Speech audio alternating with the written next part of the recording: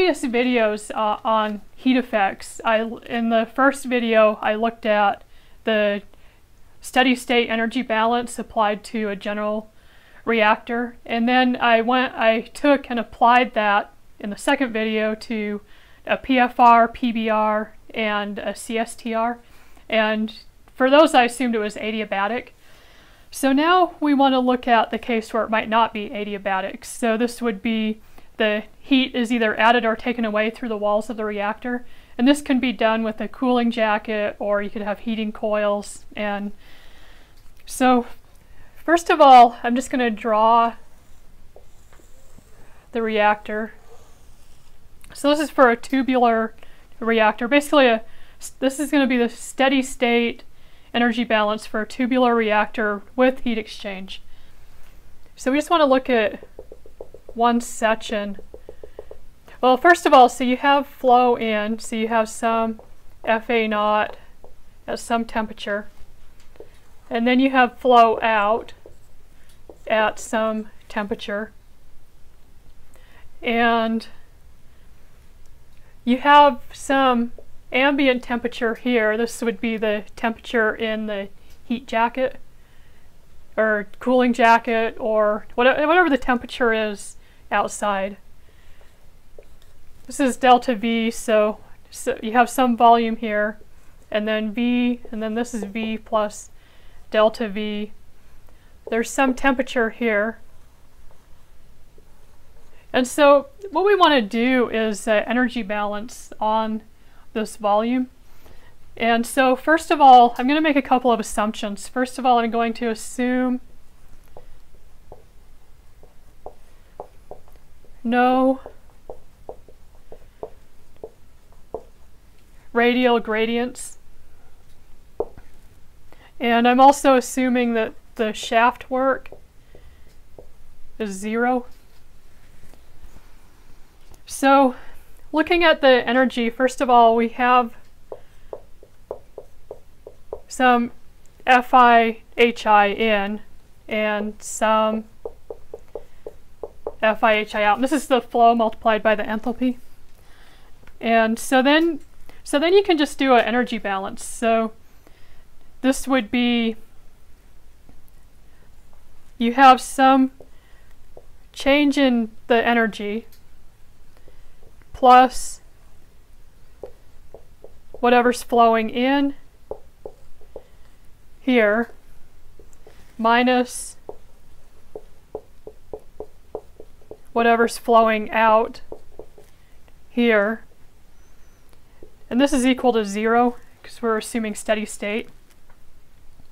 So then if you look at delta Q is U delta A TA minus T. So this U is the overall heat transfer coefficient, and the delta A is the area over where the heat transfer is occurring.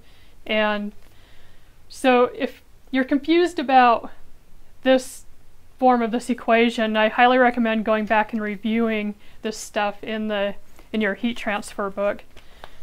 So anyway, this can be rewritten as U A delta V multiplied by T A minus T. And then looking at A, well, yeah, so now we have this A. So A is equal to A over V, so the area over the volume. And this is for a tubular reactor. So this is pi dl over pi d squared L over 4. And that is 4 over d, 4 over the diameter. And I'm just going to write that this is for a tubular reactor. We can substitute this into here. So if we also want to divide by delta V. So if we do that, we get UA Ta minus T plus Fi HIV minus Fi Hi. Actually, I'm going to stick with the terminology I'm using. So this is V plus delta V.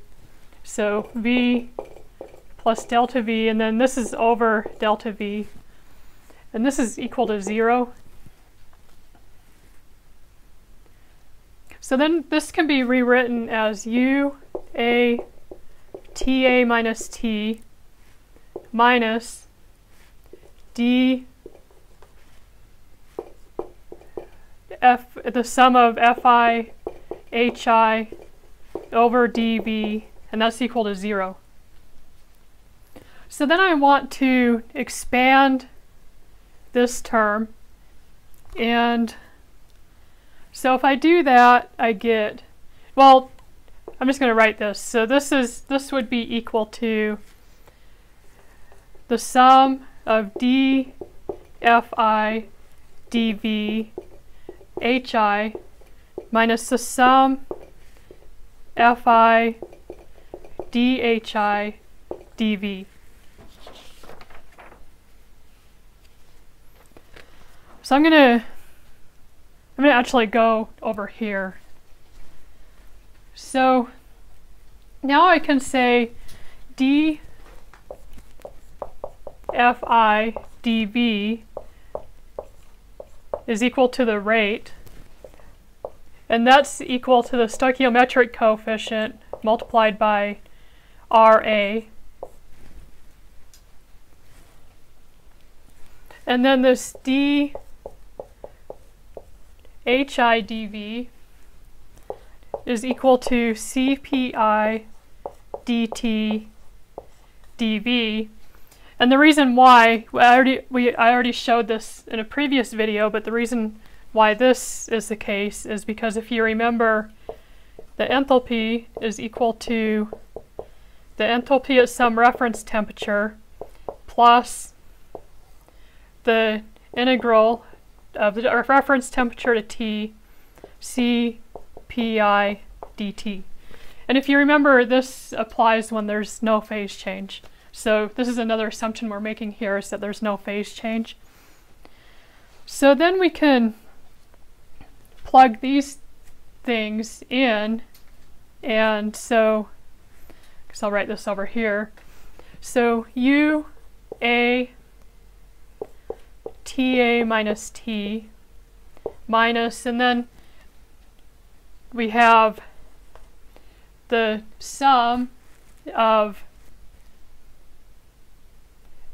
the sum of dFi dV, which was this Vi minus Ra, and then this is multiplied by Hi minus the sum of Fi and then Cpi dt dV. This is equal to 0. So I'm going to erase some stuff real quick. Alright, so looking at this part right here, first of all, we know that the sum of Vi Hi is equal to the heat of reaction. So then this can be rewritten as dt dV is equal to Ra. So I'm basically just solving this for this dt dV is equal to Ra heat of reaction, and that's from this, minus UA, actually I switched signs on this too, T minus Ta, and this is divided by the sum of Fi Cpi. So then looking at this, this would be the heat generated, and this is heat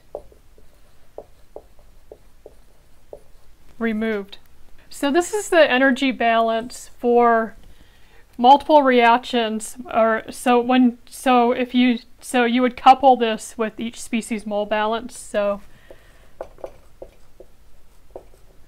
energy balance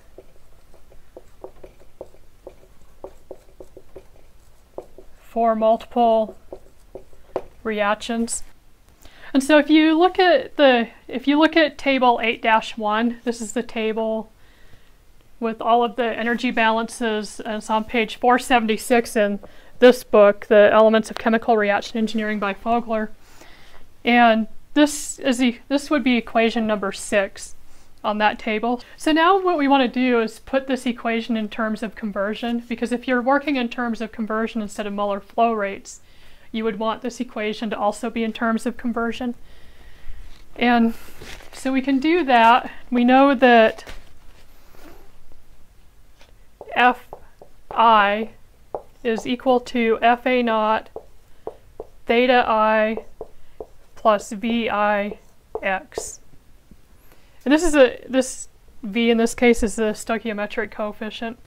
So then we can just plug that in for Fi. So if we do that, we have dt dV is equal to Ra, the heat of reaction, minus UA T minus TA, and this is over, so this would be over Fa naught multiplied by the sum of theta I CPI plus the stoichiometric coefficient multiplied by CPI, and that's multiplied by x. And this is delta Cp. So then this is the energy balance in terms of conversion for a PFR. So energy balance in terms of conversion for a PFR. And this is equation 3b on this table 8-1. So then if you wanted to do this for PBR, dW, you need to put this in terms of dW, and this would also work for this equation. So dW is equal to rho B over dV. So then dt dW is equal to UA over rho B TA minus T plus RA prime delta heat of reaction over Fa naught the sum theta I CPI plus delta C sub P x. So then this is the energy balance in terms of conversion for a PBR. And this is equation number 3a on this table. So in these equations, we're assuming that the heat transfer fluid, or say you have a cooling jacket, we're assuming that the temperature in that jacket doesn't change down the length of the reactor. But what if it does? So then you need an equation to account for that. So I'm going to erase some stuff and then show you how to account for that.